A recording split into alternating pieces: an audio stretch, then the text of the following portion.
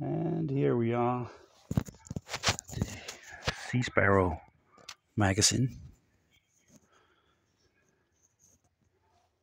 And this particular ship had a small mishap in 1982. It misfired. We called it the whoopsie missile incident. And it just blasted off a harpoon missile, and it landed in a rural area, recreational area, North Zealand. Blasted a few houses. Nothing happened, luckily.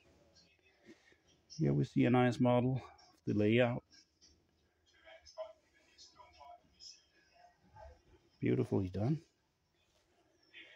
And as you can see here, the original armament of twin 5-inch.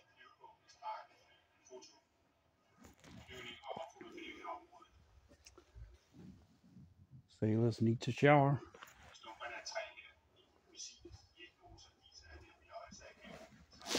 And I can take you to the Sea Sparrow launcher, which is here on the quarterdeck.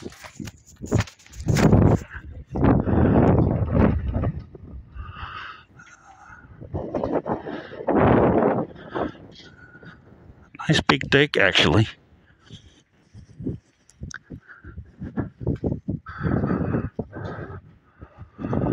So Denmark was actually deeply involved in the development of the NATO Sea Sparrow missile.